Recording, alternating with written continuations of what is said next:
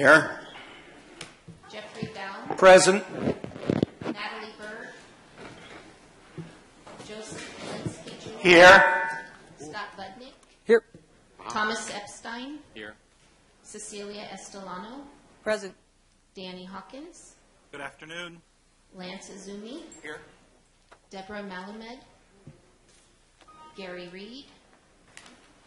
Nancy Sumner. Present. Colin Van Loon. Present. This is November, and this is Veterans Month, even though it's Veterans Year. Veterans Month all year round. But Colonel Nancy Sumner, our board member, retired Air Force Colonel, please could you lead us in the pledge? Place your hand over your heart. I pledge allegiance to the flag of the United States of America and to the republic for which it stands, one nation, under God, indivisible, with liberty and justice for all.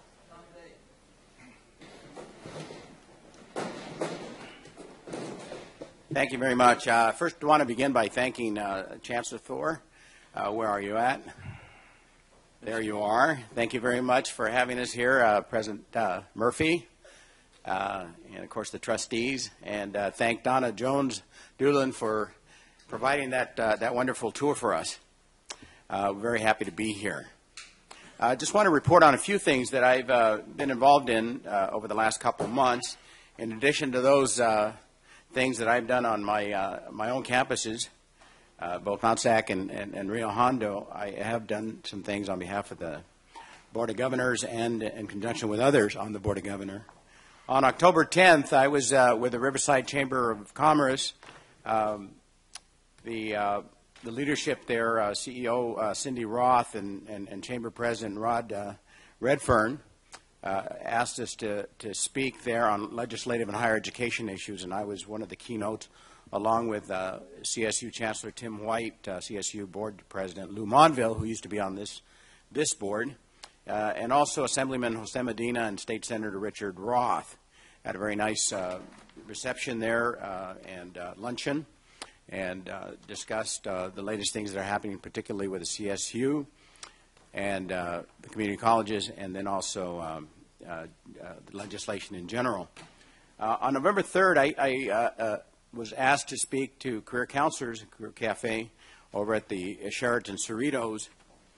They are meeting today. That was the southern area career counselors, and they are meeting today as we are here, but in Sacramento, to discuss the role of career counselors in student success. And I want to thank Rita Jones, who's from the Coast District and the coordinator and the advisor committee for career development for the state. And over this past weekend, I did attend the Academic Senate plenary over at Irvine Marriott, and want to thank President David Morris and Julie Bornstein, Vice President Julie Bornstein, and of course with the work of the CEO for the Senate, Julie Adams. The Academic Senate, the statewide Academic Senate, of course, very important in providing professional development for the system. And, we will be talking about this maybe later this afternoon or tomorrow. But the Academic Senate plays a significant role in terms of providing the awareness, the knowledge that's necessary in order to run our many programs, whether it be transfer, career, or other areas, and certainly an instrumental part in student success, the Student Success Initiative. Members Estelano and Member Sumner and I visited a couple of campuses a couple months ago, and one of them was Mount Sac, and specifically we were interested in looking at the Vet Center.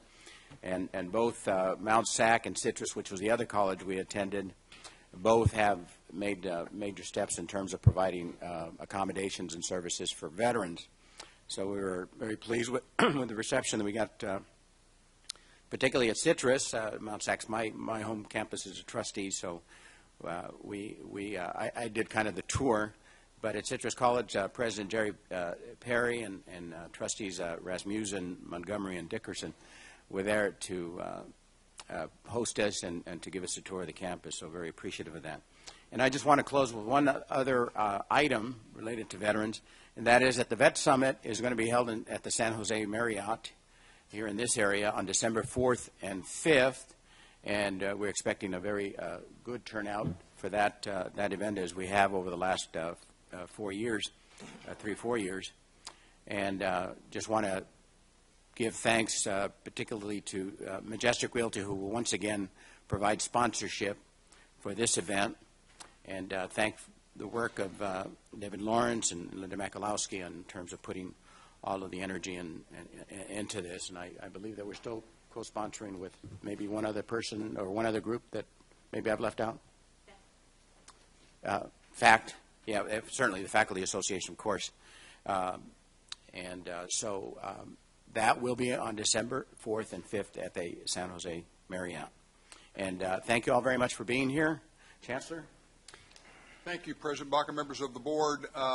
First, a little clarification. This is a somewhat new format on your agenda, and there have been a couple of folks who have thought we were going to get all this done this afternoon. Let me assure you that's not the case.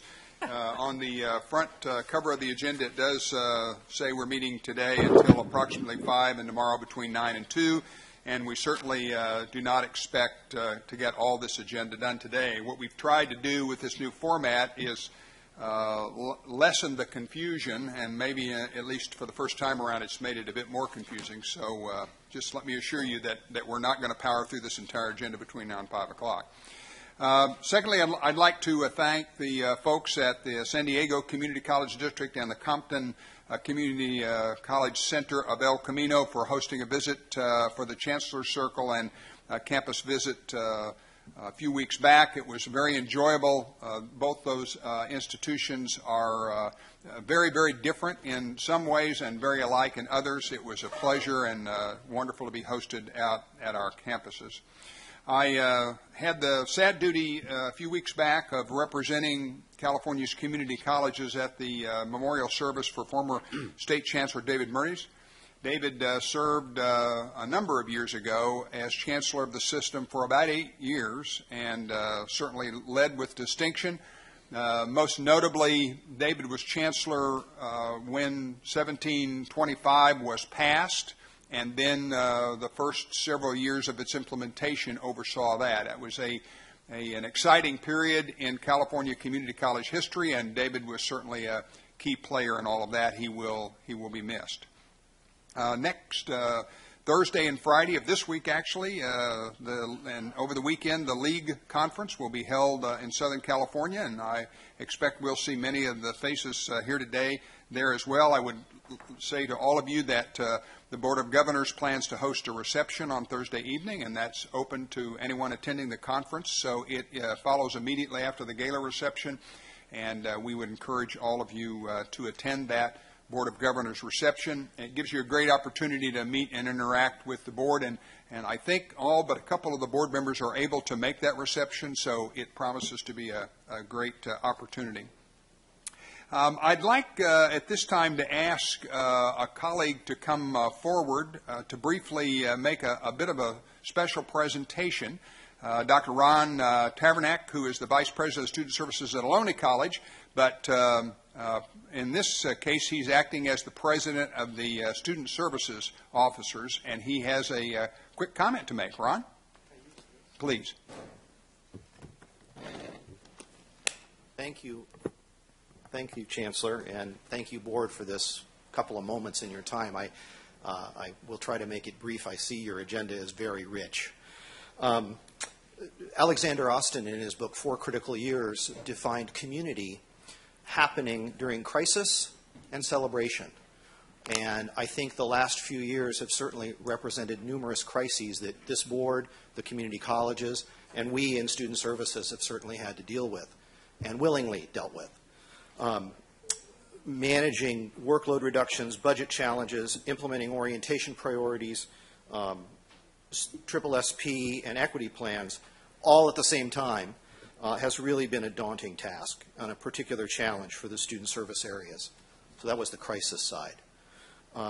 During that time, the CSSO group, and in particular the executive board, has acknowledged and worked with someone in this office, in the Chancellor's office, constantly, and that is Linda Maslowski. We want to acknowledge her leadership and her support during that time as tremendous. We want to take this opportunity to acknowledge how vital that support has been to us as individuals and as an association. Linda was able, during the last few years that I've been involved with the executive team, to communicate constantly, both individually and collectively with us. It's been invaluable in allowing us to make strides on these many, many new ideas and mandates. I can honestly say for the CSSO group, we're glad for Linda. We truly are. We're sad for ourselves. And we're a little mad to figure out how in the world we are going to go on without her here. We decided as a group that it's so hard for us to lose touch with our mentor, our guide, our friend, and our advisor that we wanted to give her a small token of our esteem in the way of a Apple gift certificate at the store. Linda, you can use this either for hardware or to help you at the Genius Bar as much as needed. But what we want you to do is to stay in touch with us. Linda, after 3 decades, congratulations on your retirement.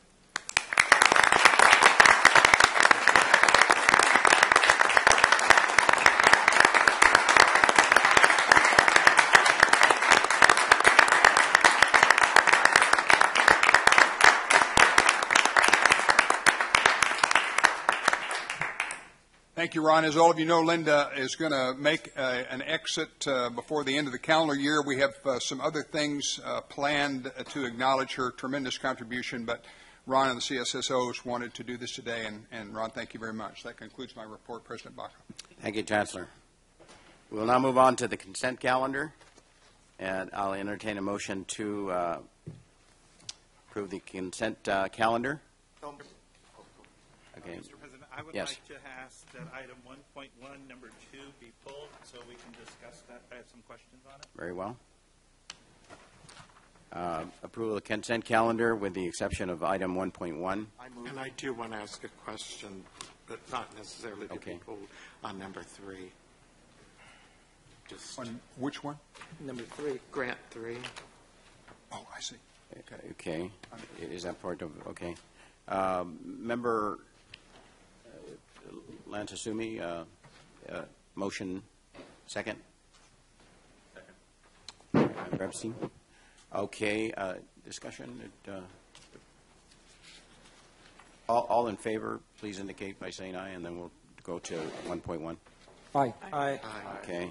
Consent calendar is approved, item 1.2. And now I'll entertain a motion for consent item 1.1. If I could have a motion, please, and then a second. So moved. Okay, Member Epstein, second. Member Asumi, discussion. Member Hawkins? Actually, I got my notes wrong. It was 1.2, number 2, that I wanted to ask the question on. That's all right. Let's go ahead and approve this one. Okay, let's prove it, and then we'll go back to that Okay, one. thank All you. right. All in favor of item 1.1, please indicate by saying aye. Aye.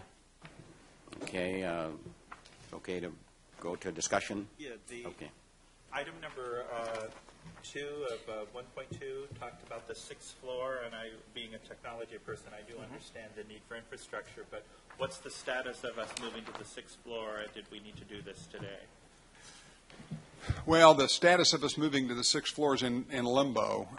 We have had a number of conversations and had an agreed-upon lease, which we have signed, and the leaseholder at the 11th hour is trying to decide whether he wants to sell the building or not. And so we're sort of in limbo, and what that's caused us to do is begin to investigate other opportunities, which we started doing last month.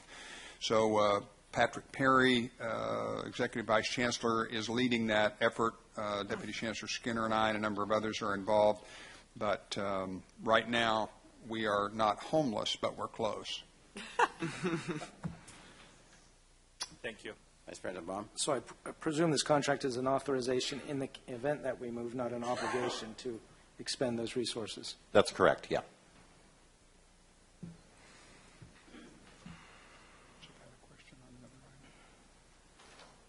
So that was on my only question. Okay. Joseph had a question on another item. Do you have a Number question? 3.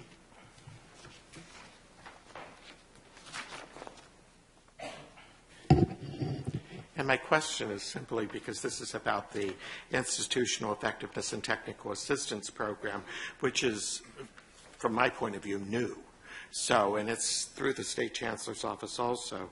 Will we be getting regular kind of updates as to what's, happening and the kinds of things that are coming forward from the colleges, and particularly because it's got like accreditation, fiscal viability, programmatic compliance? Absolutely. In fact, I would imagine in either your January or March meeting, you'll get a pretty in-depth report on the entire project. We wanted to wait until this grant was awarded and we could begin to work with the successful awardee, and that happened, as you know, today. And so now we will begin that process, and we'll be back to you in either January or March with a more robust conversation. Okay, thank you. Anything else, Vice President Baum? You said that happened. Is there an awardee? Yes. Santa Clarita Community College District, College of the Canyons. Okay. Oh, here it is. So that's at our desk. Is there anything else? And now we'll move on. The consent calendar is approved, both items. So we'll move on to the action items. Before we proceed with item 2.1, I just want to indicate that we will have a presentation, but following immediately after the presentation, if we could have a motion from the board to take action, then we'll have discussion afterwards. Okay, so with that, we'll go to action item, a presentation on the Board of Governors Task Force on Workforce Job Creation and a Strong Economy. The item requests approval of the Task Force on Workforce Job Creation, Strong Economy. Chancellor? Thank you, President Barker, members of the board. As you will recall, going back now a little bit more than a year ago to your initial retreat in 2012, and then followed again this year in the retreat and subsequent board meetings, the system is interested in looking very seriously, as the board has directed us to, at our career tech education programs statewide and our workforce and economic development activities. We have had Doing What Matters for Jobs in the Economy underway for quite some time under the leadership of Vice Chancellor Ton Quinn-Livin, who will give you more details on this item. But this is an exciting launch today. If the board approves, we will move forward with an initiative not dissimilar from the level of emphasis we had on the Student Success Initiative. So, Vaughn? Thank you very much, Chancellor Harris, Chairman Baca, and members of the board. I just came back from Washington, D.C., and in the conversation with policymakers, one of them shared that last week there was an event, a gathering of the four-year system on the topic of higher education and innovation. And they remarked that there was apparently a most striking difference between this year and prior year, and that the four-year systems are now asking the question, what do employers want? What do employers want? So this is a remarkable, what they said was a remarkable sea change, that the four-year systems had also this common interest in workforce.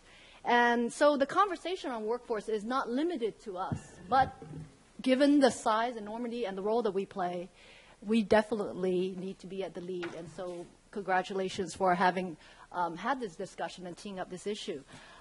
So today, as mentioned by the Chancellor, we are asking you to formally commission the task force as discussed at the September retreat, and we will preview the rollout for you of this initiative that you've asked us to prepare. So as if you remember, the task force on workforce job creation and strong economy will be focused on considering strategies and recommending policies and practices that would prepare students for high-value jobs that currently exist in California, position California's regions to attract high-value jobs from other states and around the globe, create more jobs through workforce training that enables small business creation, and finance these initiatives by braiding state and federal resources. And based on your comments, we are also adding an additional lens, which is that we are particularly interested through this process of identifying recommendations that engender flexibility, regional responsiveness, partnership with industry, and student portability. So we're going to put those additional lens on ideas. And a refresher on the slide that Chancellor Harris had put out, but with a little bit more color. As part of the sequencing of the major initiatives, you all had led the Student Success Task Force, which resulted in 22 recommendations that went into implementation. And then this is an evolution, again, for our system to take what has been laid out with the Student Success Task Force, as well as the Doing What Matters for Jobs and the Economy framework, to identify recommendations by the task force in 2015 and then go into a phase of implementation. So again, these are major initiatives led by you, and they're being phased in appropriately. So here's the third page is the proposal to roll out this task force. And we have met with the Consultation Council twice now to gather input. And it's our recommendation that we roll this out through a 3-phase process so that we can be as inclusive and get as much feedback as possible, having learned from the Student Success Task Force initiative. So today, if you can commission the task force, what that will begin to trigger is phase 1, which would be a set of regional college conversations where we bring together the practitioners at the college level within their region to surface these ideas and recommendations. Then in phase 2, we'd like to roll up these recommendations, see if there's commonalities, if there's nuances amongst the regions, and then bring it out into a set of strong workforce town halls co-hosted by external stakeholders, our friends in the chamber community, economic development community, so that we can vet some of these ideas and have a discussion on what matters to them, because as you know, in workforce, it's a combination of interests of all our internal and external stakeholders. And then that list is what we bring to the work, to the task force, so that we can deep dive into the areas that we've heard through these series of conversation. And then our expectation is that by the end of the July-August timeframe, a set of recommendations will go to Consultation Council, then be brought before you in September. So let me just pause there to see if there's any questions regarding the 3 phases. If you can just proceed through your presentation, then we'll get into questions afterwards. Okay, thank you. The composition of the task force, as you know, we want to have the array of voices from our own system, from faculty, staff, student, administrators, trustees, and then also blended with the external stakeholders who depend on our system, employer, labor community, public agencies that focus on workforce training and economic development, the K-12 education policy, and community-based organization. For the internal system membership, we intend to go through the major organizations that represent these constituents to secure a nominee or nominations. So that would be the composition of the workforce, very similar to what we discussed at the retreat.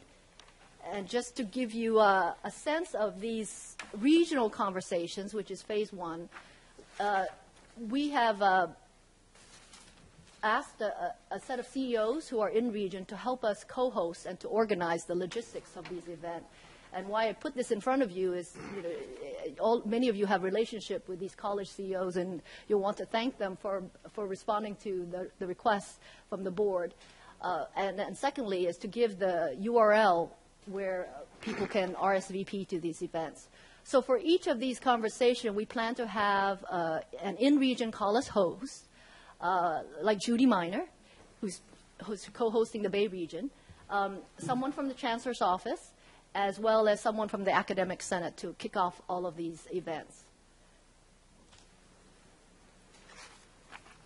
It's a support structure. We heard from you a number of areas where we may want to have a committee structure or be able to dive more deeply into the topics. And so, of course, we have the Chancellor and the Deputy Chancellor.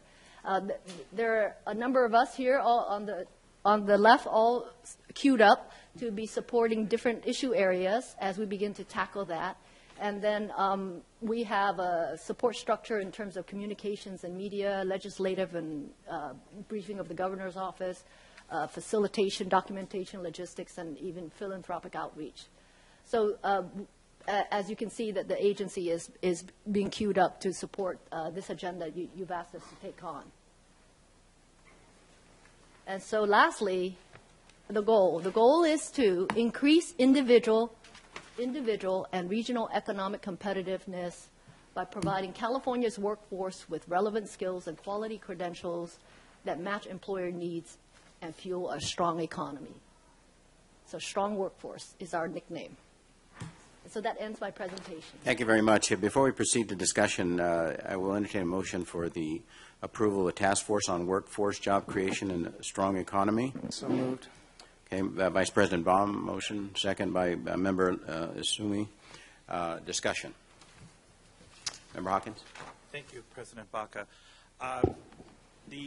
While I think this is great and a long time coming, I would just caution the Chancellor and the Board. I would like to see more than one classified staff member representing the entire state, and also more than one student, if we're basing it on what we did for the Student Success Task Force.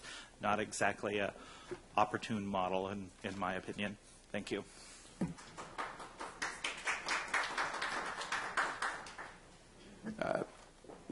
We'll have one more question from the board, and then we'll go to public comment, and then return to board comments. Member Van Loon? Yes, this might be more of a question for Vice Chancellor Feast. I was just wondering if we've developed any marketing strategies to appeal to businesses to attend these town hall meetings in particular, because obviously this is contingent upon partnerships with those businesses. So thorough involvement in those communities of the businesses that are in those communities is obviously necessary. I know, for instance, my district is partnered with PG&E, and we were able to develop a Power Pathways program in which entailed a 95% higher rate with PG&E through that CTE program. So without those businesses, we won't have that higher rate. And so have we developed any strategies to outreach to them?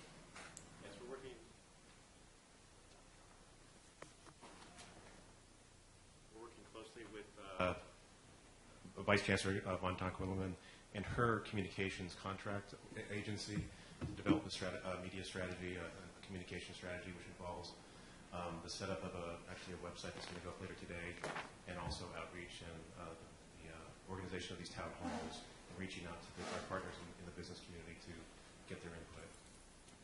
So, for example, Member Van Loon, in the Bay Area, the Silicon Valley Leadership Group has agreed to co-host the Strong Town Hall meeting there. So they'll be turning out their membership in addition with the folks from internal to the system. So we're going to take that strategy for the Strong Workforce Town Halls. Thank you. Thank you very much. Before we proceed with member discussion, Vice President Baum, public comment. We have David Morse, followed by Jonathan Lightman.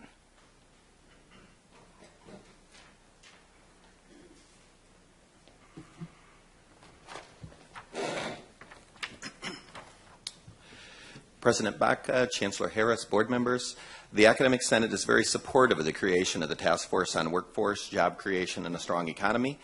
This task force is an important opportunity for necessary conversations on workforce development and the development of our career technical education programs.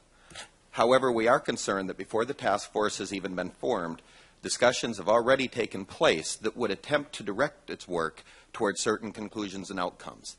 We very much appreciate that Vice Chancellors Tonquinlivan and Walker are working collegially with us to address these concerns.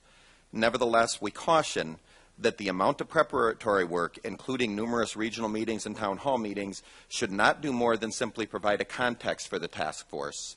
Otherwise, it may constrain the task force discussions by defining in advance not only what questions the task force will consider, but implicitly what recommendations will be developed. The Academic Senate recognizes the importance of the task force and wants its work to succeed. We are sensitive to the constraints of the now concluding fall semester or quarter here in the Foothill De Anza District. But we know that the task force's efforts will not be credible if they are seen as having been predetermined or directed. We hope that the task force will be allowed to deliberate fully and to explore issues with openness to all alternatives in order to achieve the best possible outcome. Thank you. Mr. Lightman? Good afternoon, Chancellor Harris and President Baca, member of the Board of Governors. I was asked by the president of the California Community College Association for Occupational Education to lend their support for the task force and to share with you that within the world of CTE, they are suffering from grant fatigue. And they want to know that there is going to be some certainty in their programs. It's not going to be based necessarily on who is able to write the best grants. In particular, that since we know that this is also countercyclical, that the programs are most needed when the economy falters, that they are not the first to be cut when times are harsh. With that, the task force is also consistent with the desires of the legislature, which has been expressed this past year by Assembly Concurrent Resolution 119.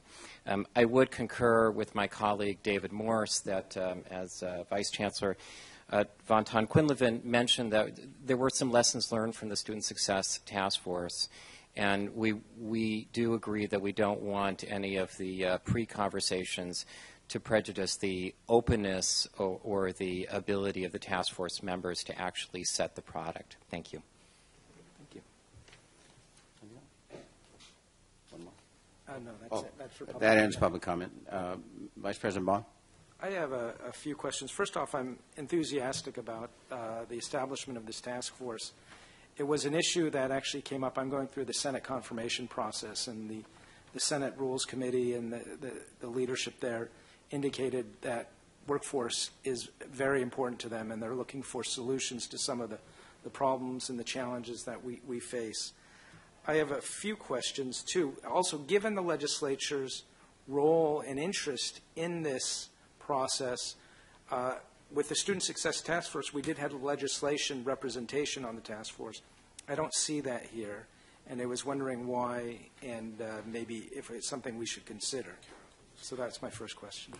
Thank you, Vice President Obama. We did talk at length about the potential for having legislative representation. The reason we, at least at this point, have opted not to do that, in the case of the Student Success Task Force, that legislative representation was actually, at the time, Senator Liu, who had sponsored the legislation on outcomes-based funding that spawned the task force in the first place, and that was the linkage between her office and the task force.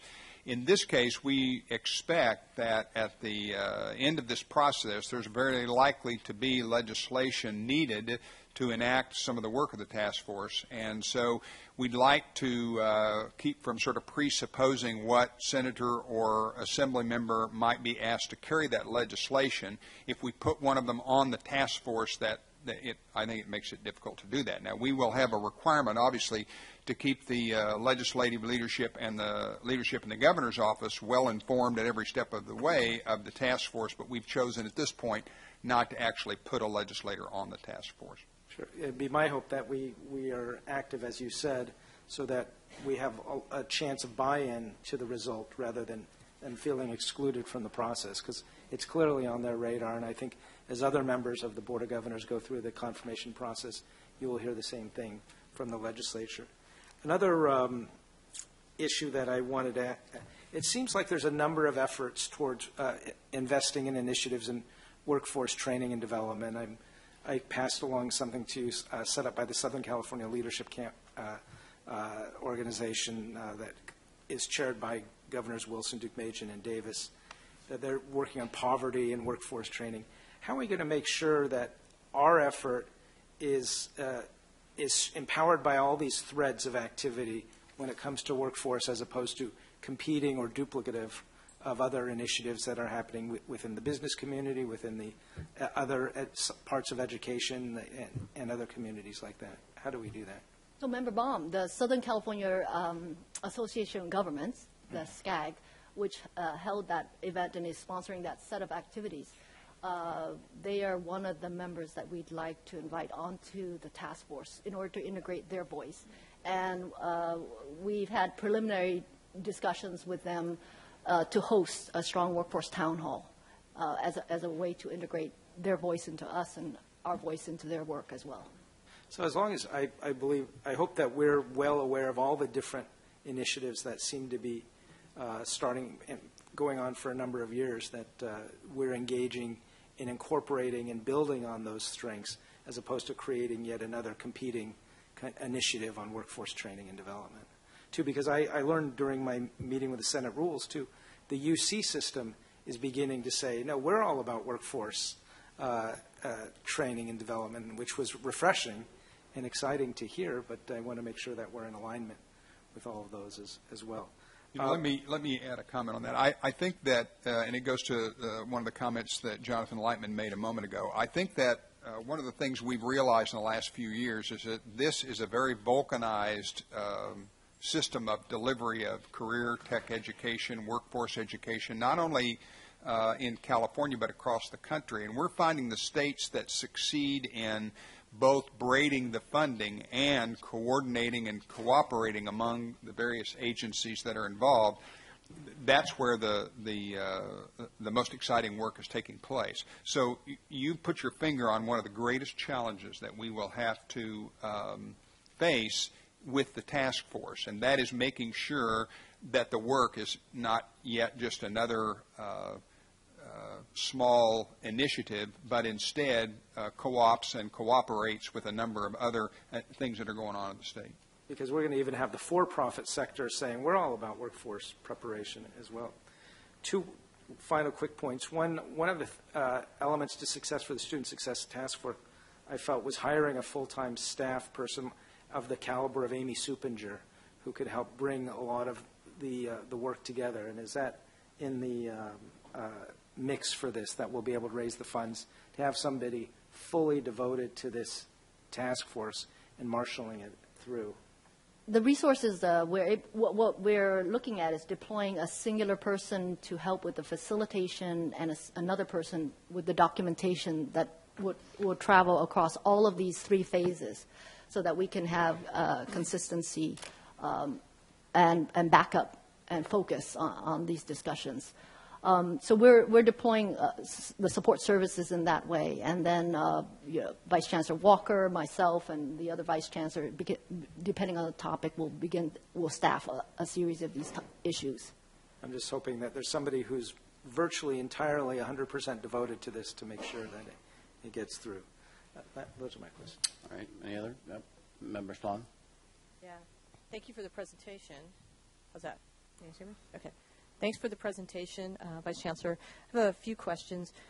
So you flashed on the screen the regional conversations that have already been set, and then there's a website. I just want to make sure people understand that that will be updated as you schedule more of them, and people can just refer to the website, correct? Yes. Right. So right now it looks like there's 3 scheduled for the Bay Area and like 1 for San Diego. That's just a function of what's been scheduled to date. There will be others. Maybe you could elaborate on that. Yes. So what we've done is, in order to avoid, sort of version creeps, we are launching, after you commission this task force, a website, and it will list all the events, all 3 phases of events, and the logistics. And as we begin to fill out the logistics, we'll continue to update the website. That's great, because I'm sure it's iterative.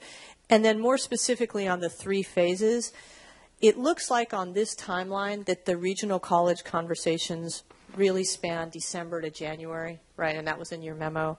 But it also looks from the previous schedule that some of them go into February. Maybe those are part of the town halls.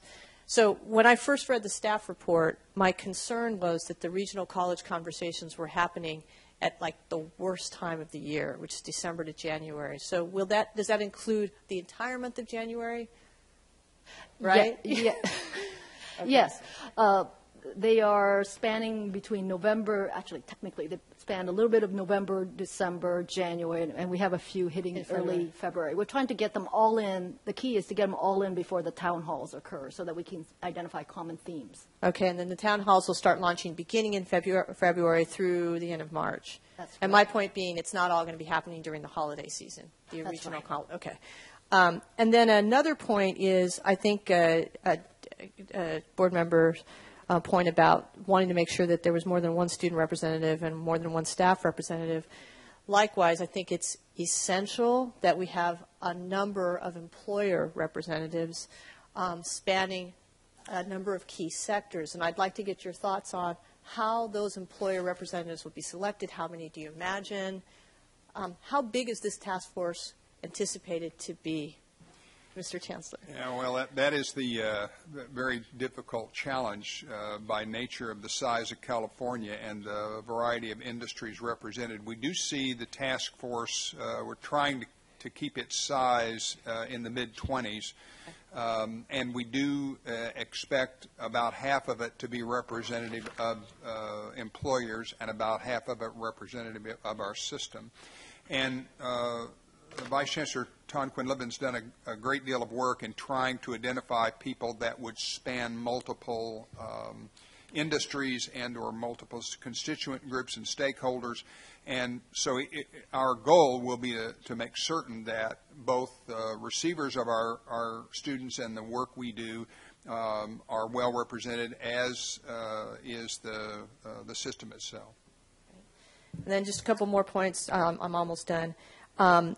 On the issue that our Vice President Baum raised about kind of how broken this system is, and just there's so many other initiatives going on around workforce. It's become the flavor of the month since the recession. Now everybody cares about workforce development, which I remember 6 years ago, nobody cared about workforce development. So that's a good thing. Our time is in the sun now. The one thing I would want to underscore for our fellow board members is in all of those conversations, and Vice Chancellor, please give me your thoughts on this. The community college system is always viewed as the fulcrum of the system. And usually in these conversations in these different sectors, as they're rolling out their initiatives and their conversations, they almost always include the community colleges because it's typically viewed as the key player in workforce development. So I think we're going to be okay. I mean, we've been at the center. I know the SCAG conversation that you mentioned, Vice President Baum. I know the Vice Chancellor von Ton Quinlivan was part of that conversation. So could you just maybe talk a little bit about how many invitations you get to be in everybody's various initiatives and dialogues? Because I see your name pop up all the time in these forums. Well, hopefully this process will make me less busy because we will have so many people who have had the conversation. They can represent their issues, you know, in their respective bodies. I think our challenge with the workforce is to really embrace the workforce mission and where do we find the pain points, you know, for our colleges and our practitioners out there, and to be able to identify those, to bring it to the Board of Governors, and so that we can remove some of these barriers that may be unintentionally in the way. And if we're successful in that, we can take the performance of the community college system to the next level. That's the opportunity here. Now that there's so much widespread interest and commitment to closing the skills gap. And my last point, and there is one, is that the number one on the policies and recommendations on page 19 is that we prepare students for high-value jobs that currently exist in the state, and then it goes on to talk about other things. I think what I'd like to underscore, and I think it's implicit in a lot of the work you've talked about, it's not just the jobs that currently exist in the state, it's also those that we anticipate in the future. And this is a state that prides itself in innovation. We are turning out whole new industries that nobody's ever come up with in a span of 3 to 5 years. And some of our students aren't even out of the system by then. So I think your notion that this has to have innovation, flexibility, and responsiveness to market conditions is essential. So I'm very happy to hear that employers are going to comprise roughly half of this task force. We need them to have some skin in the game. They have de-invested in workforce training. They need to reinvest just as we are trying to reinvest in a way that's flexible and responsive to their needs. I'm very excited about this task force recommendation. I look forward to seeing you get started. Thank you. Well said. Member Sumner. Thank you for your presentation. When I'm looking at this, I'm seeing it's comprised of leaders from, I don't see veterans in there. The only reason I bring that up is because you talked about the skills gap, the workforce right now, challenges, the job creation. Especially with all of Veterans Day, you saw a lot of workforces, you saw a lot of job opportunities, and sometimes it's very hard to get the communities or people to come and that is a challenge. So I think that there's a lot of lessons learned from that workforce, and with especially the skills gap, because you've got people that are highly trained that can't get jobs. So I would just like to see maybe possibly adding that, or get some lessons learned from experiences they've had, the challenges with the military, with the workforce. Member Lansky? Just some questions. When do you anticipate that you'll know when the workforce task force is together, so that, like, we would be told as quickly as possible after that, just for a sense of, what's happening, who's on it now, who's been selected, and to have some clarity? Is there? So the website already has some tentative dates right now. We plan to kick off the task force on January 22nd. At least we're holding the date on January 22nd. So we'll be doing a mad scramble to issue invitations and get nominations onto the task force. By January 21st, then? Yes. And pardon me, but I really expect us to have that task force broadly named pretty quickly. And if it goes up on a web, could we be given absolutely some kind of advance notice or notice that, it's on the web, go look at it? And it says you're going to do 7 to 8 regional meetings and consider strategies and recommend policies and practices. One of the things that I'd like to ask also is, instead of some kind of composite information about these regional meetings, that we get information about the individual meetings, because the different regions will be saying different things because of just where they are and what's going on in those regions. And I'd like to see those differences rather than some kind of composite executive summary. And I'd like to see the same with the town hall meetings, because I'm assuming they'll be in 5 different locations, and therefore, as a result, it's good to just see what different segments are saying, rather than you just get this large picture that you can't drill down a little bit to or ask questions about. So there's that. And I would personally like, once it's decided when the 5 meetings of the task force are going to happen, to get that calendar. I'd like to know when they are, so that in case they're easily to go to, I'd like to just personally be able to go and listen to what's being said. And I would also say that when this web-based survey tool comes out, to ask people questions, to make a great effort as to how we disseminate that, to get people to respond to web-based survey tools. And the reason I say that is because sometimes just sending emails isn't sufficient. People don't always read email closely enough to know that they should be responding to this survey tool, and from the response then provide additional information that could be quite helpful. And just a couple of other comments. I'm assuming that some of the statements made in here also might lead to focusing more on dual enrollment in CTE areas, because it says better aligning K-14 and K-16, and what efforts are going to have to take place there to better align and do that kind of thing. And I just would like to know, when the online tools to access the job infrastructure, again, how we get that out so that it gets used well rather than it gets lost. And because of this kind of career counseling and career counseling centers that we have at the colleges, career counseling classes, to actually know when these online tools are available would be quite helpful to that kind of initiative for the students. Vice President Bond. Member Epstein. Member Epstein. Yeah, I just wanted to say that I think this looks like a very open process to me, where a lot of people have opportunity for input. I would agree with Chancellor Harris's goal to keep the task force in the mid-20s. I know it's very hard to manage a large group trying to accomplish a lot of work in a short period of time, and not begrudging anybody who wants to have a specific representative, but I think it's important to make sure it's nimble and still broadly representative. Member Van.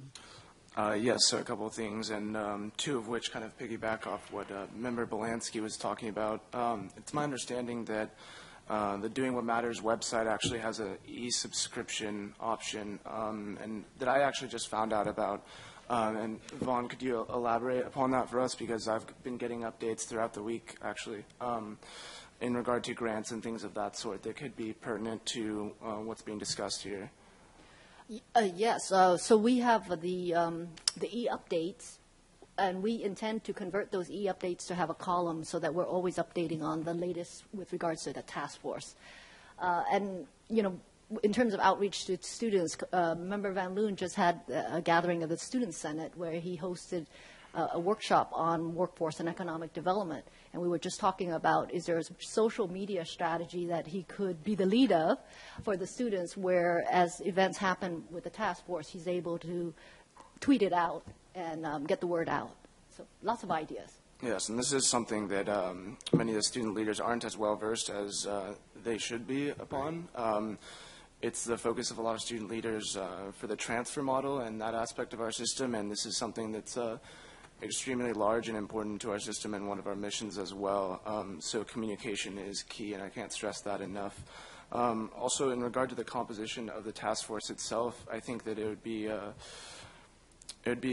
strategic to at least include one business representative from each region, each of our 10 regions, to have an accurate reflection of our economies throughout California.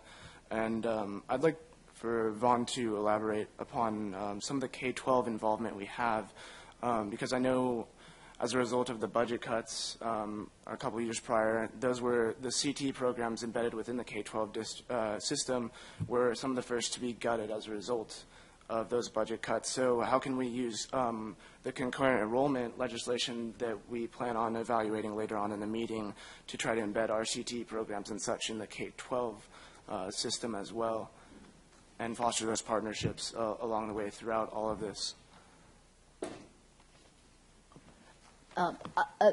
We were talking about there's been a set of investments by the state in the form of the California Career Pathway Trust that was discussed last time. So there's a set of workforce conversation happening there. There's a set of workforce conversation happening with the enactment of the Federal Workforce Innovation and Opportunities Act, as well as what is going on in our system. So what we need to make sure are what are the things that are in the way of making these investments work together, right? How should they work together, and what do we need to do?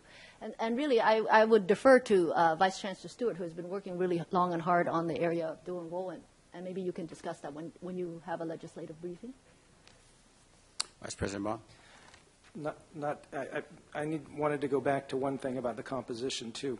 One of the elements that I believe made the Student Success Task Force effective was actually representation of the Board of Governors. Peter McDougall chaired it. President Baca was a member of that.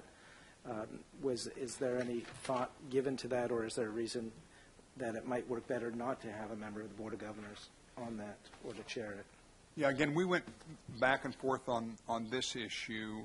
In the case of this topic, at least at this point, we've elected not to put Board of Governor members on the task force.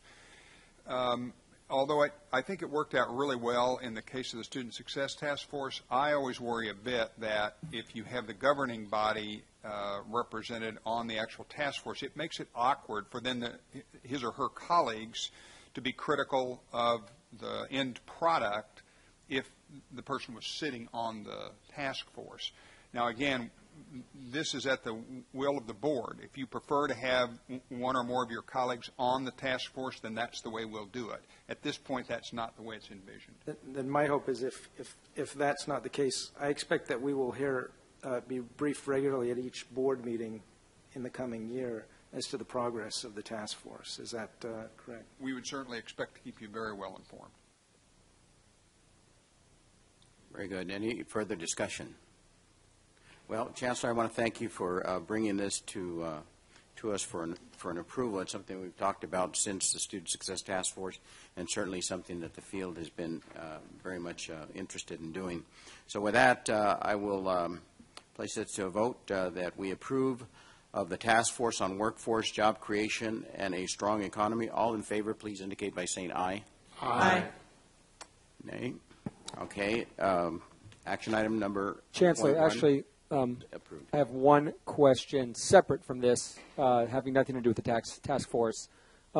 We had talked about coding as a CT course, and I know you were just at the White House with a meeting with some folks. Could you brief the board a little bit in terms of where we're moving, in terms of opening some coding courses? Obviously, we're sitting in the Silicon Valley right now, and I'd be remiss to say that there are 4 coding jobs for every 1 employee that's trained, and we need folks immediately. So what's the next step?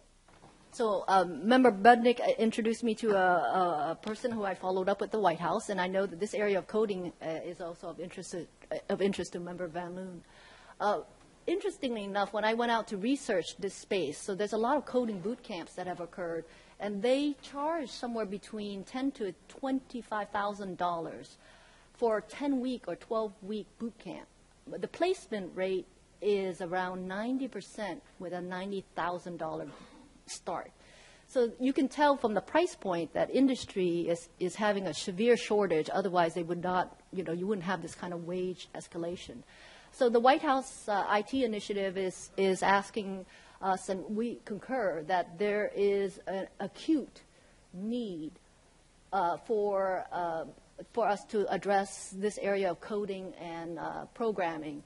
And we're looking at restructuring some of our grant opportunities to network a number of our colleges so that we can take a more scaled approach to addressing labor market need, because it's not isolated to one area. It's pervasive across multiple regions, multiple locations in the state. So you should be expecting to see us drop some grant opportunities within the next month. Great. Thanks for your leadership. Thank you very much. Appreciate it. Thank you. We will now move to a presentation on action item 2.2, and that is the approval of the proposed Board of Governors 2015 sponsored legislation.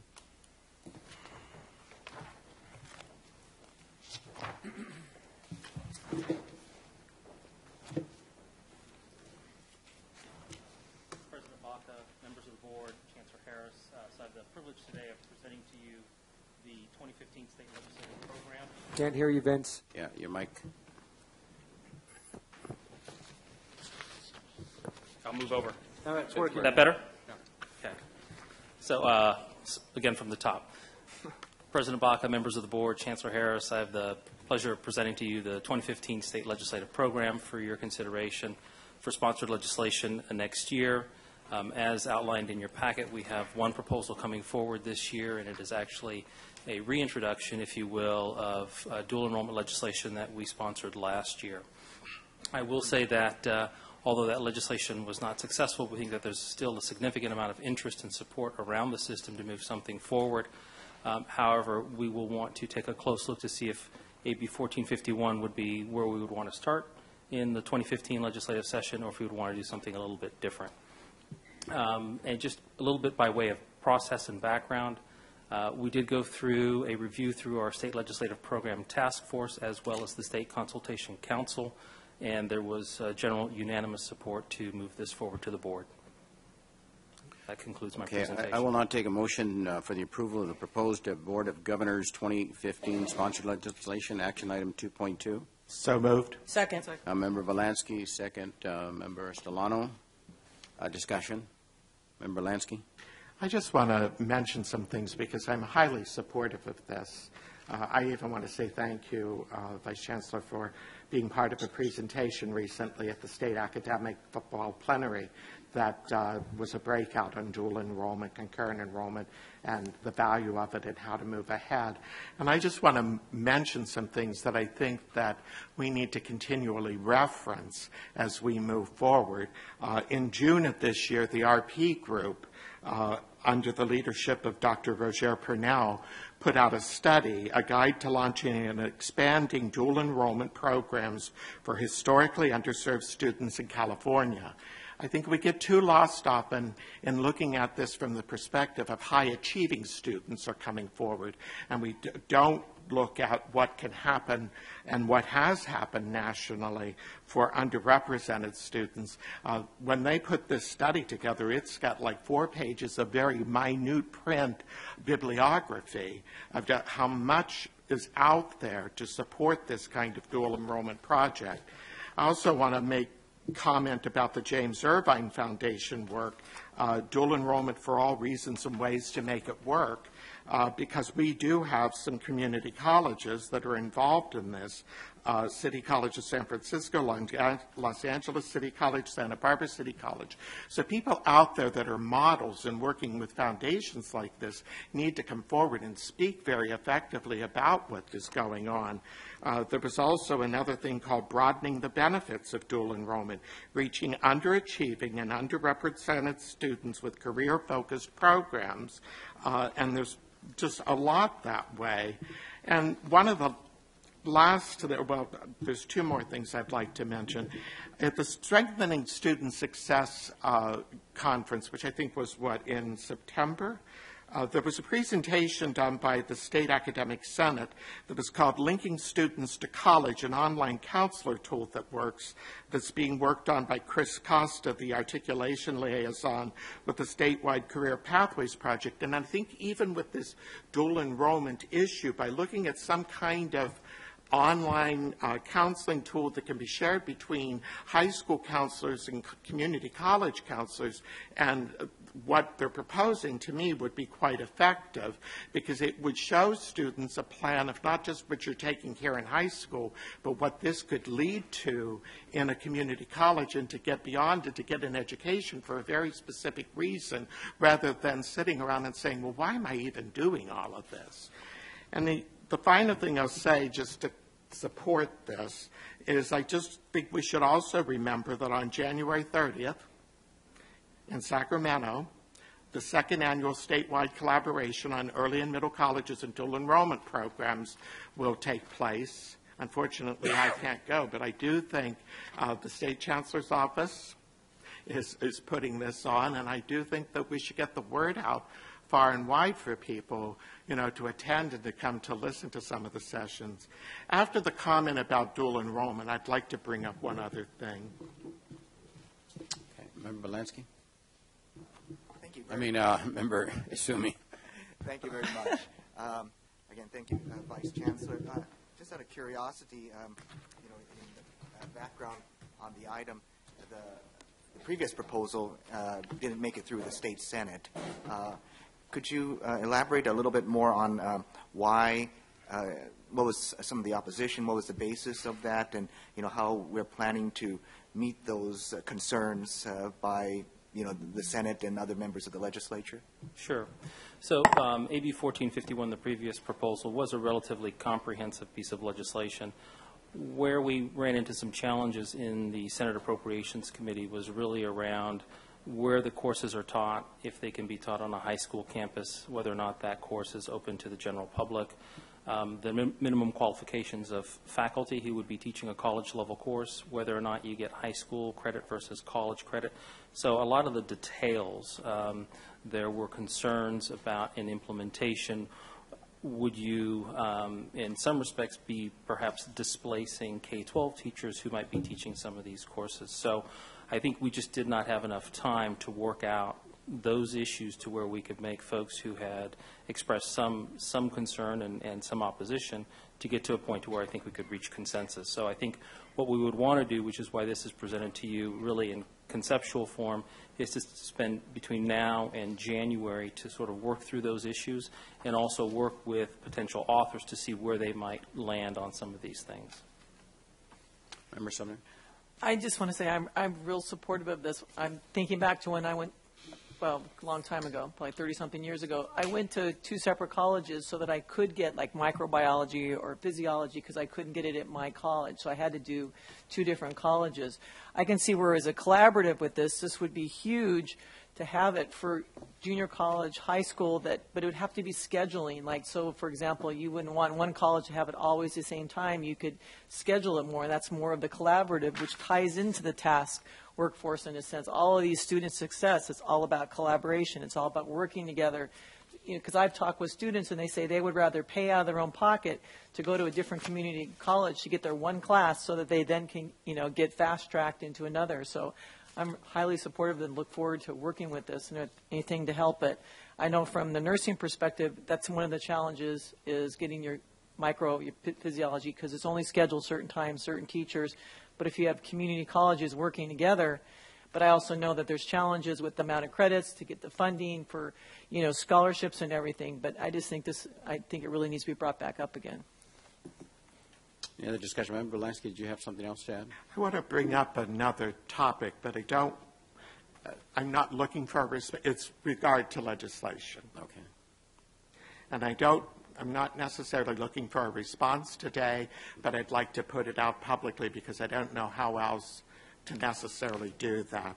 And the issue is around, for me, because of some experiences since January, is about the standalone credit course approval process being a local option.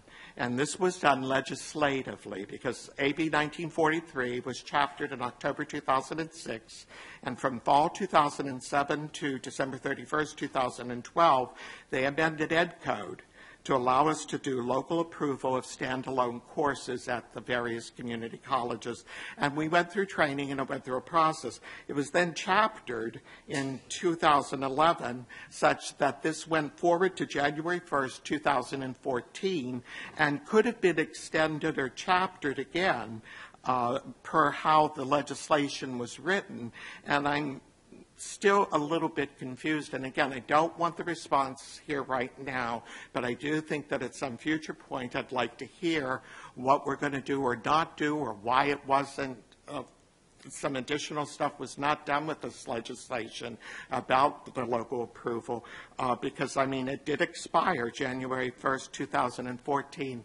Nothing was really said that I'm aware of, and would like to know more about it in terms of our legislative action. Very good. Duly noted. Now I will entertain I will ask for a vote to approve the proposed Board of Governors 2015 proposed legislation action item 2.2. All in favor, please indicate by saying aye. Aye. Aye. Opposed? Okay, the ayes have it. Action item 2.2, the Board of Governors 2015 sponsored legislation is approved. We will now move on to a presentation on implementation. Action item 2.3, implementation of fall 2015 faculty obligation number.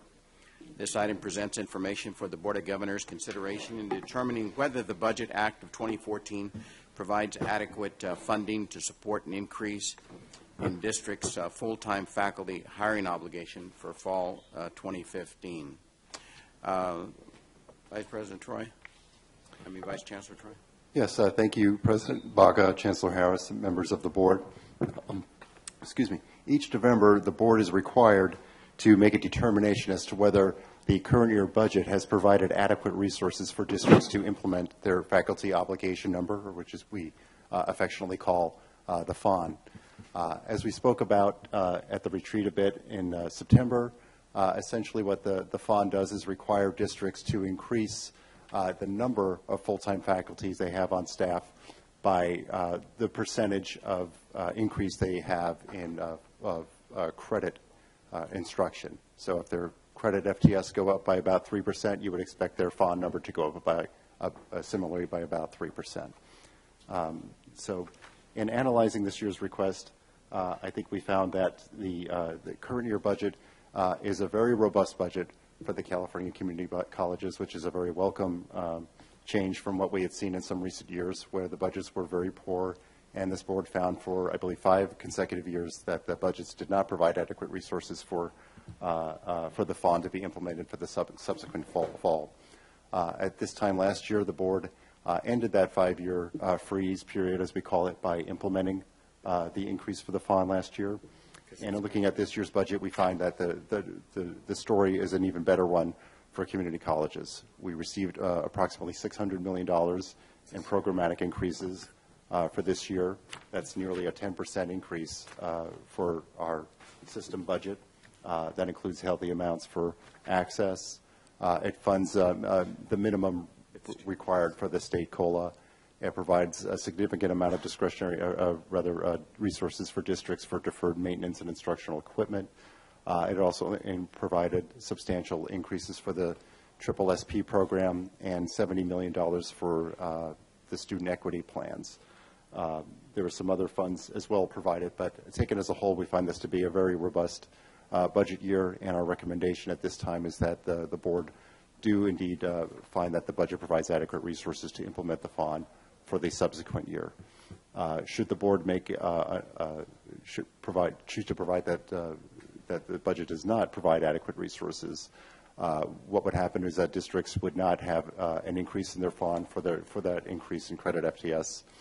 Their old number essentially would be frozen in place, and they can comply with the provisions by either meeting that number or by ensuring that the percentage of full-time instruction provided at their districts is at least what it was in the prior year. So there's two ways that they can meet it in the event that we find that they're not adequate.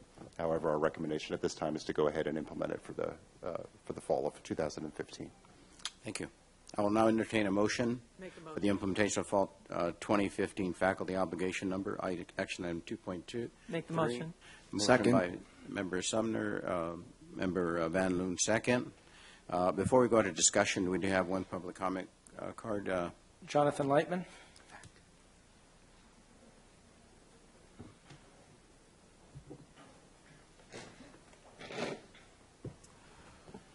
Thank you again, Mr. President and members. Jonathan Lyman on behalf of the Faculty Association of California Community College. This is a very straightforward item. As Vice Chancellor Choi mentioned, the budget was very robust, and we highly support your approval of this. The bigger challenge is what do we do with only 56% of credit classroom instruction taught by full-time faculty? Within your BCP for 2015-16, you have a $70 million request for full-time faculty, but what we need as the Board of Governors is to continue to push this item in the event that the January budget does not contain this funding. The idea that we have such a low percentage of our courses taught by full-time faculty impacts every aspect and every fiber of the campus. And we do have to make the argument and connect the dots for both the legislature and the administration that support for increasing the ratio and support for part-time faculty beginning with office hours contributes to student success. Thank you.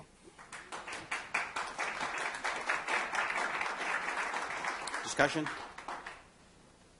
Member Epstein. I have a question. I mean, I support the idea of having more full-time faculty, but since we last met, the governor came out quite strongly against extending the temporary taxes, and I was wondering if we'd given any long-term thought to what the implications of that might be. Well, as the board knows, the Proposition 30 sunsets in two tranches, the first in 16, Dan, and the second in 18. Is that right? Yes, the sales tax ends at the end of the 2016 calendar year, and then two years later, the income tax portion ends. So we're certainly aware of that, and we're reminding our college of that daily.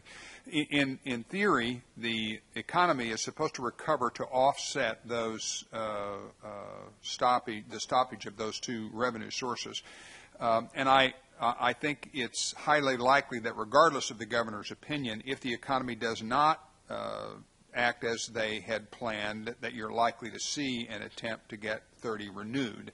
But it's our responsibility to make certain that the colleges, from fiscal planning purposes, know exactly what those dates are and what those financial ramifications are, and we are on an almost monthly basis making sure everybody's aware of that. Yes, and if I may just add to the Chancellor's comments that, we're very well aware that while the money is coming back in for districts, it's not all coming in a discretionary manner. They went about 5 years without a COLA, and so they had to have their purchasing power squeezed during that time. And while these budgets have been very good and have supported a lot of activities that we're all very supportive of, they haven't necessarily replenished the discretionary power that districts had just a few years ago. And that is an increasing concern, particularly with as the scheduled increases for the employer contribution rates for STRS and PERS are going into place over subsequent years. So we discussed this issue pretty extensively in Consultation Council, and I think while the consensus, a strong consensus of the group was to approve this recommendation you see before you today for this year, that we are going to keep an eye on those STRS contributions to see if we can't get that issue addressed in the budget for subsequent years. So that is something we will be taking a close look at. Member Belansky? Maybe we were given this information, but I get so much paper that I forget stuff, so forgive me.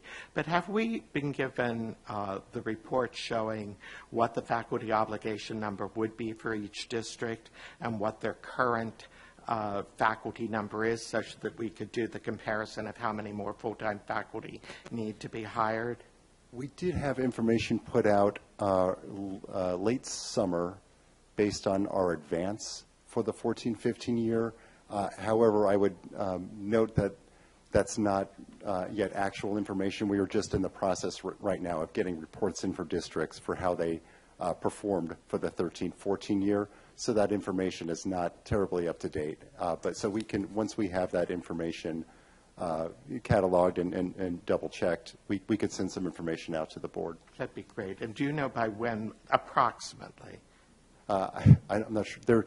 Truthfully, the information is supposed to be in by now. I think we have about a dozen districts that are routinely late. So hopefully we can have that information for you perhaps by January. Thank you. Thank you. Vice President Bond? I think that's I do.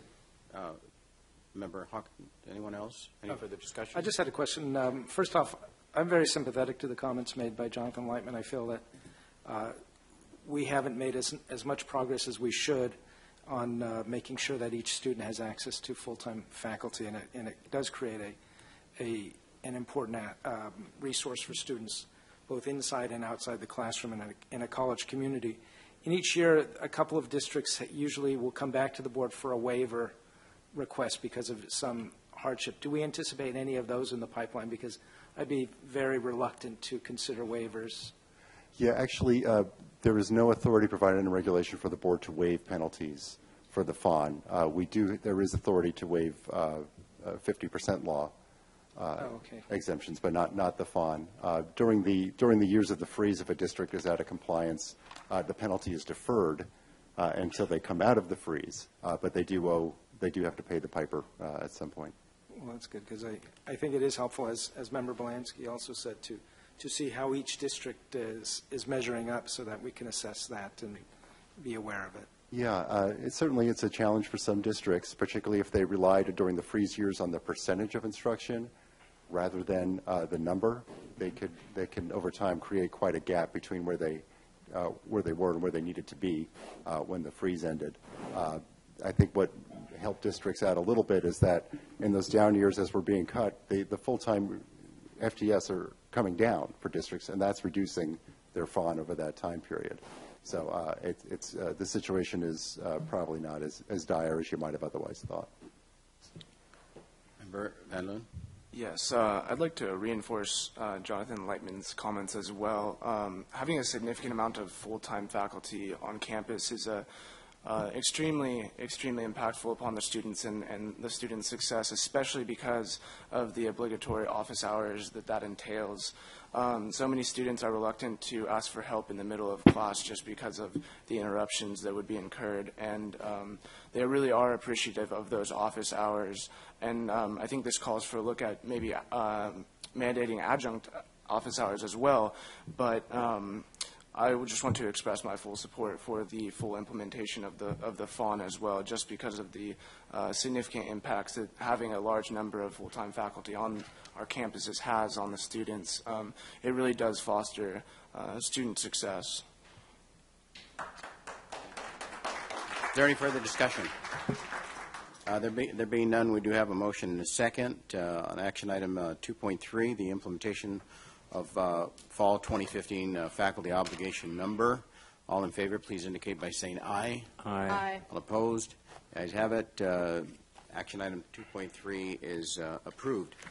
We'll move on to action item 2.4, request for waiver of property use requirements, sale, lease, use, gift, and exchange. This item requests approval for the waiver of property use requirements, sale, lease, use, gift, exchange pursuant to the requirements of Education Code Section 81370 as authorized by Ed Code Sections 81250 and 81252. We'll have a presentation.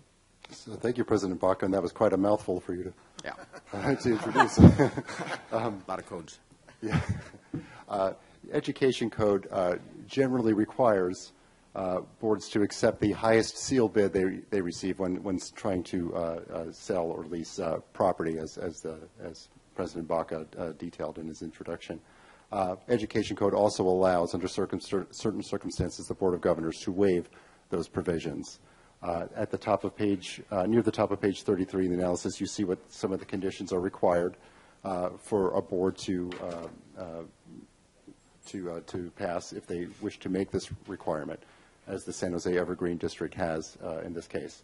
The district needs to conduct a public hearing with proper notice, both to their community and to local governmental agencies that they have land available for use should the local government feel the need to procure a bid there.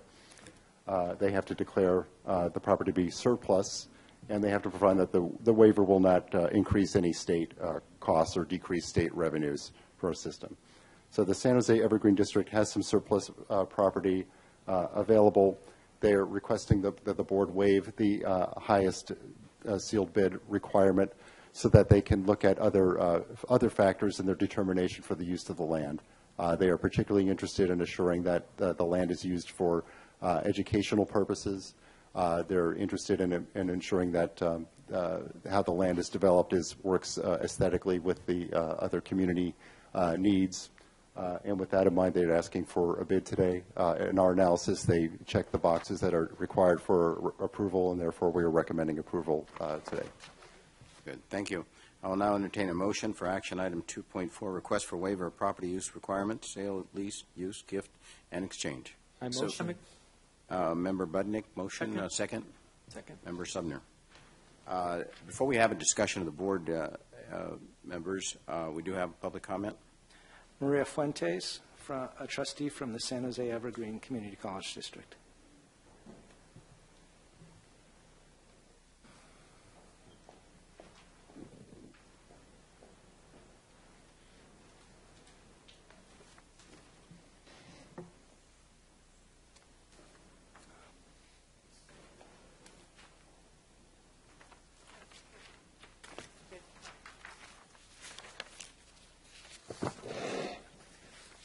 Good afternoon. Thank you for giving me the opportunity to address you this afternoon. I have a letter that I've just distributed, and I'm just going to take a few minutes to read this. Dear members of the Board of Governors, I have served 6 terms as trustee of the San Jose Evergreen Community College Governing Board. And after not being reelected, I will be leaving the board at the end of this month. The San Jose Evergreen Community College District is thriving. The Chancellor, the Presidents, other executives, the faculty, classified staff, and managers are exceptional and fully dedicated to the success of our students. I have been honored to serve as trustee of this district. As a resident of San Jose, I will continue to be concerned about the district and hope to continue contributing to it as a private citizen. I'm here today to request that you use caution and thoroughness as you consider the request for waiver of property use for the San Jose Evergreen Community College District. I will address 2 concerns within the context of the document you have received from Chancellor Bryce Harris. Release from the highest bid analysis. Certainly, the financial analysis for this project is complex. However, as it is indicated in board meeting agendas, the district is negotiating with Republican Urban Properties, LLC, concerning price and payment in a non-binding letter of intent. Per the public RFP, the project will have retail, housing, and other uses. Due to the size and value of this land to the public, it must be a clear expectation that though the district may receive a waiver, it must still make every effort to conduct a highest bid analysis. It should be expected that the lease agreement be conducted with a complete analysis using the specific components of the proposal being negotiated to determine the highest market value of the land to be leased. I believe this was promised in the March 9, 2004 board resolution when the 27 acres were declared as surplus college property, stating, quote, "The board hereby announces its intention to dispose of the site or any portion of the site at fair market value." The second concern is Evergreen Valley College need for part of the surplus land. The original declaration of the 27 acres as surplus land occurred in 2004. I was at that time a member of this board.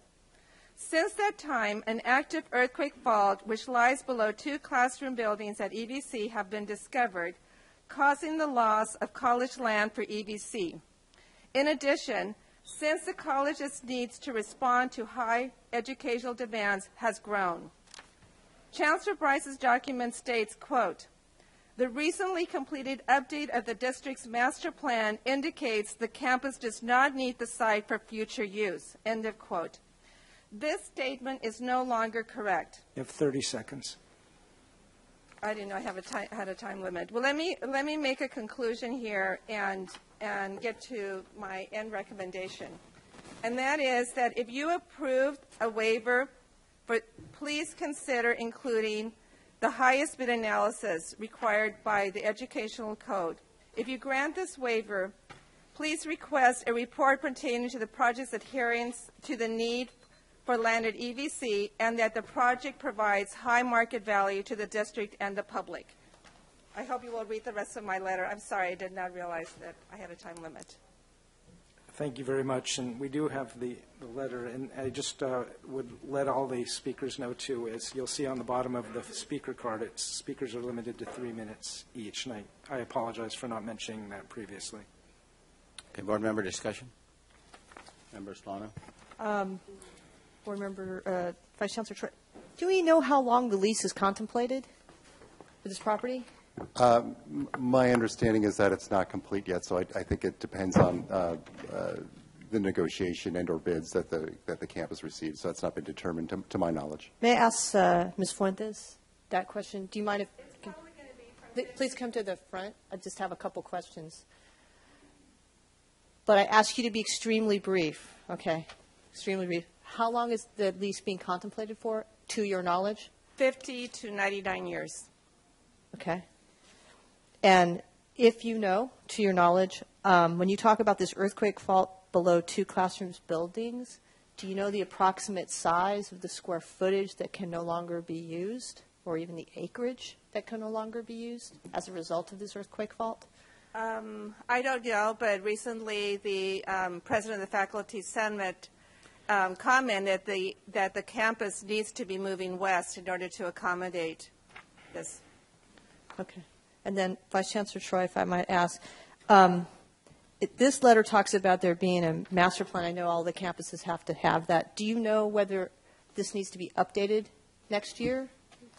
I think it's possible that the district is in the process of updating its master plan, but their most recently approved master plan does not include the use of this land, is my understanding. Okay. And this land is off-site from the campus. It's not adjacent. The map is impossible to read in black and white, so I can't even really see. Yes, it's actually, I believe it's adjacent to the campus. So it is adjacent. It's not like somewhere off away from the campus. Correct. It's okay. Okay. Any other questions?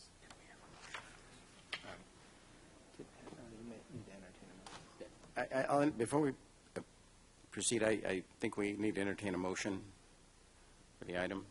So moved. Did we already do it? It was so moved, yeah. Okay. I'm sorry, slipped up. Who made the motion? Sumner and Buckner. Budnick Right. made the motion. That's right. Thank you very much. I'm distracted here for a second. All right, Member Van Loon.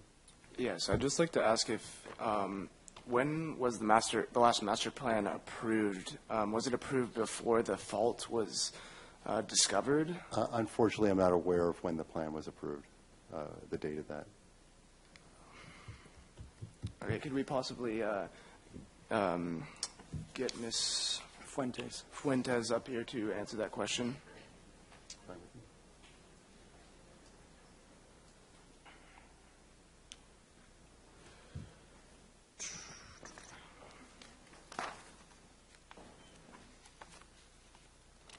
The master plan was approved. The last one did not have the earthquake fault. And also, when we asked for this land to be a surplus land, we were not aware there was an earthquake fault. that was active.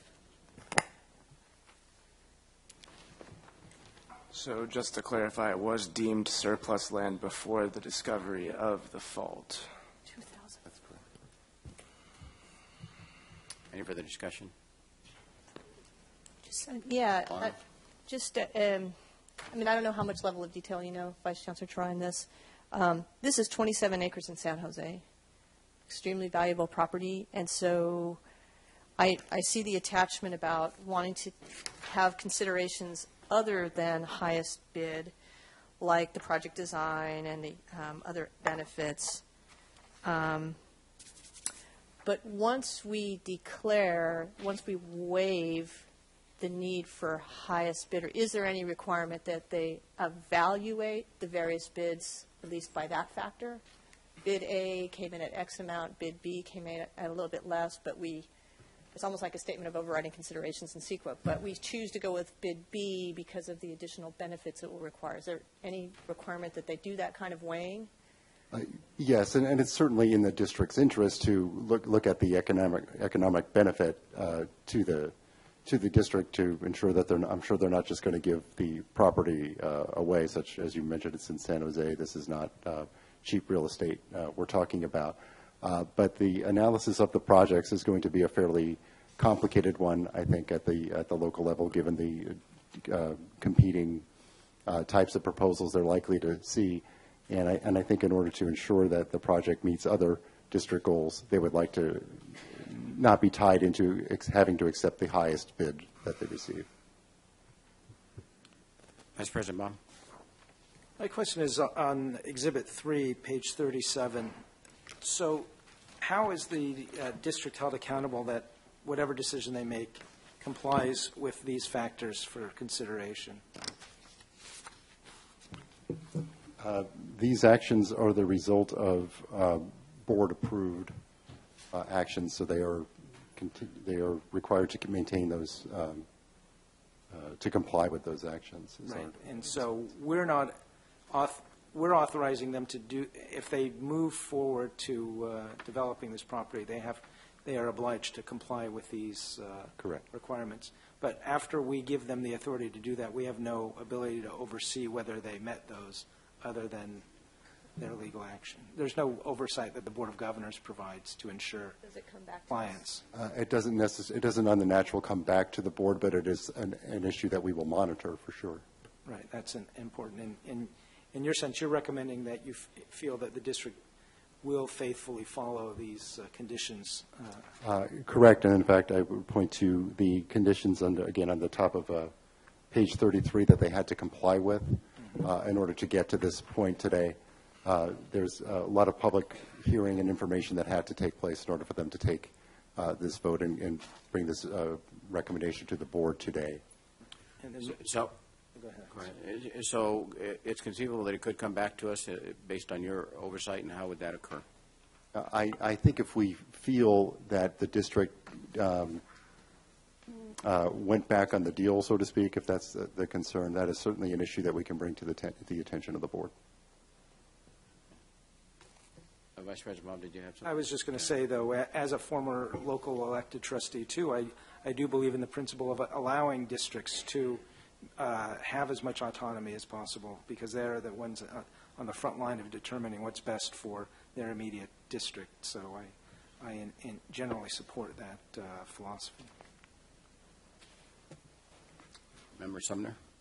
With reading this, when you were talking about the earthquake fault line, I mean, that really concerns me, because it's just not going to go through two classrooms. We know earthquakes. I mean, so it's like when we say we're losing some acreage here, I would think that the cost is going to be probably unbelievable as far as, insurance-wise, seismic. Has there been a seismic report and everything? Because that's my concern as far as what's going to happen if there is a fault line going right down there. You've lost two classrooms. What is the seismic report up in that area of state as far as this 27 acres?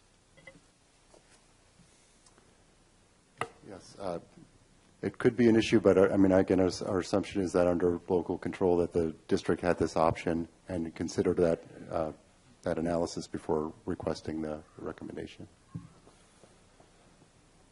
Is there any further discussion? There being none, then we'll take a vote on action item 2.4, request for waiver Request a of roll property call. use requirements. I'm sorry, Mr. President, request a roll call. Sure. Request for waiver of property use requirements, sale, lease, use, gift, and exchange. Ms. Gilmer, if we could have a roll call vote, please.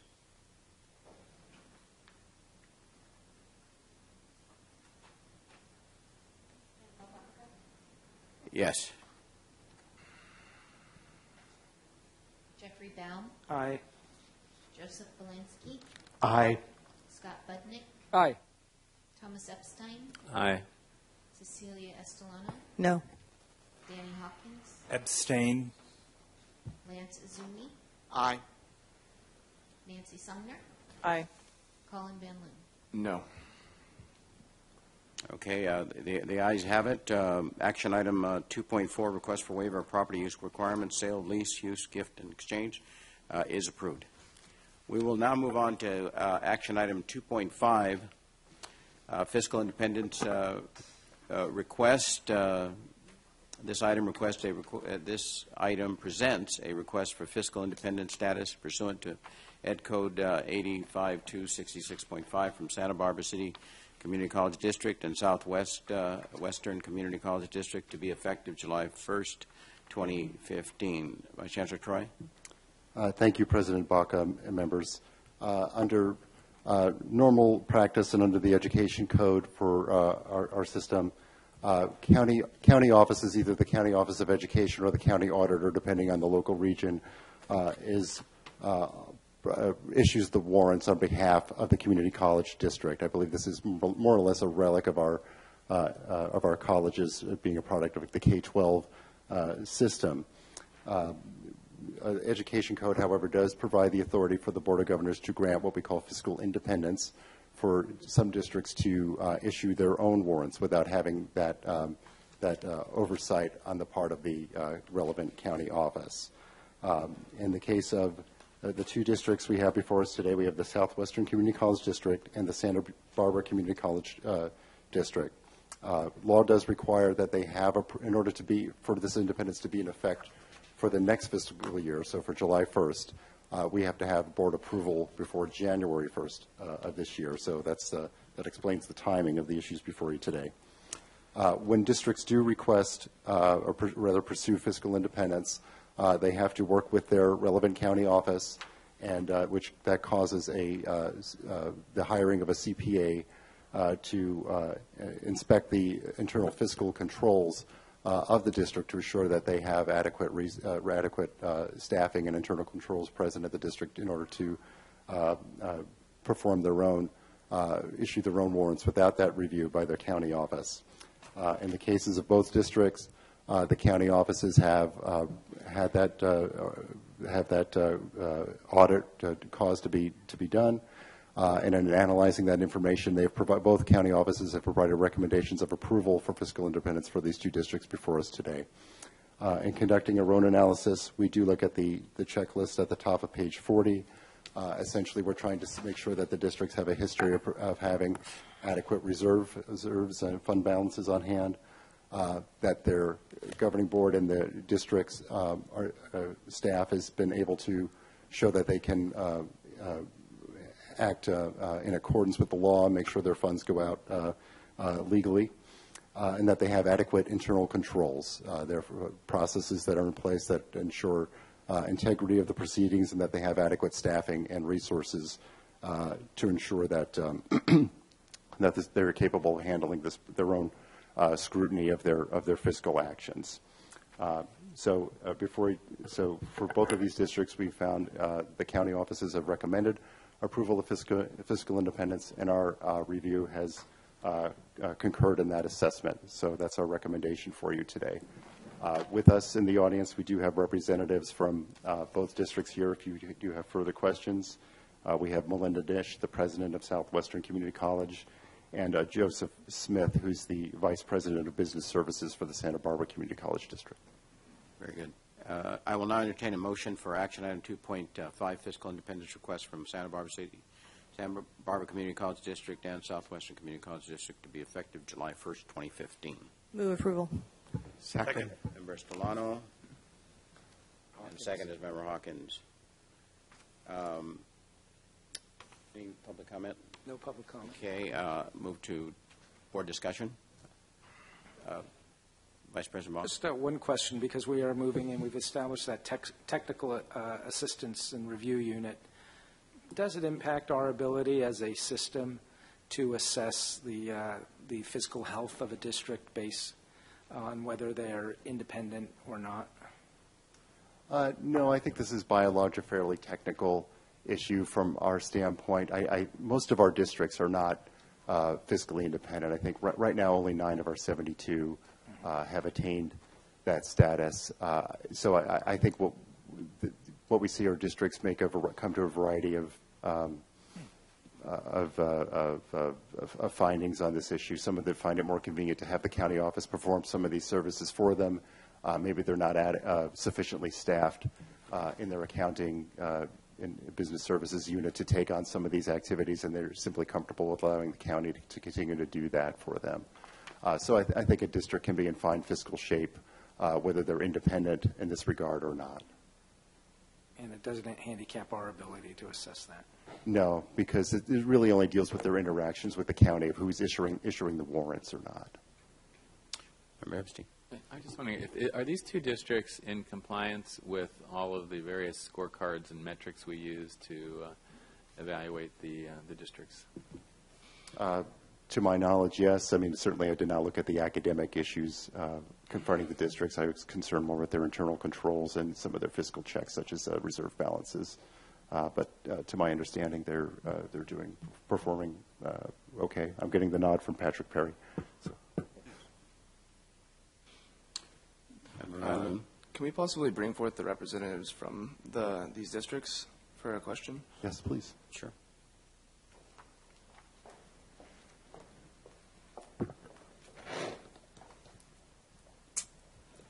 So I see here that all but 6 of the 64 requirements for fiscal independence were met. I was wondering if you knew what the 6 were and what is being done in the district to address those 6 for Santa Barbara, as well as the 6, it seems, for Southwestern as well.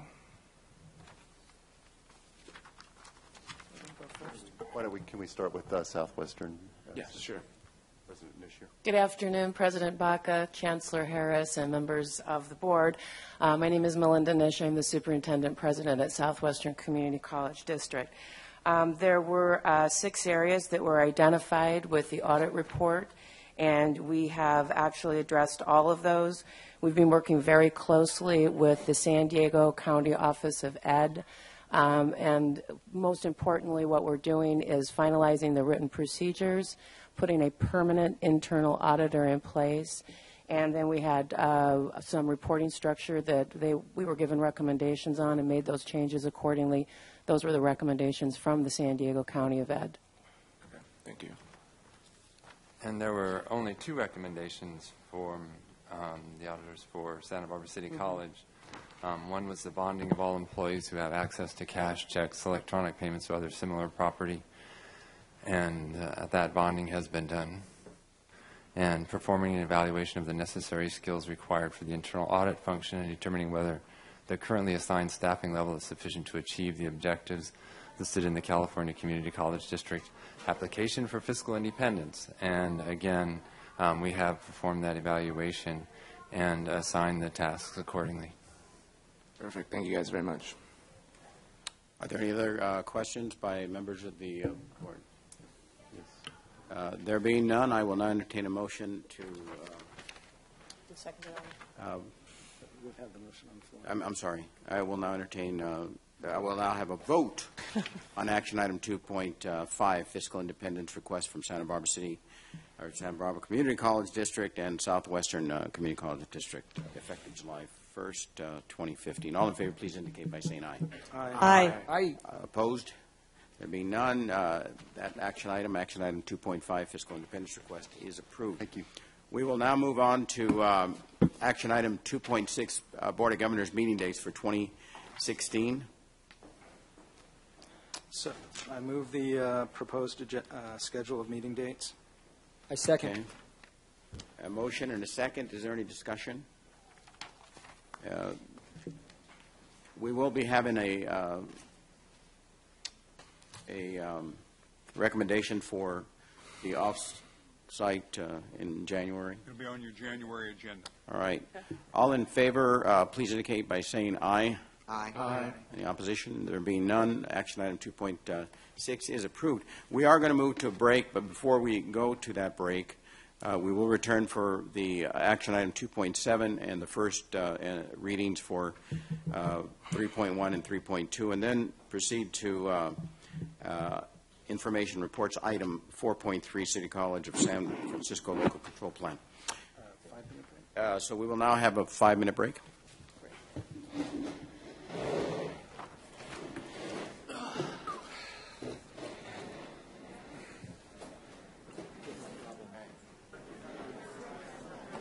The only person who went against this whole and helping me. Yeah, you know, the whole idea of an earthquake fault under yeah, it's like if there's an earthquake, it's going to affect the whole campus. I wish there was anybody. I love what you do, and I love what you bring.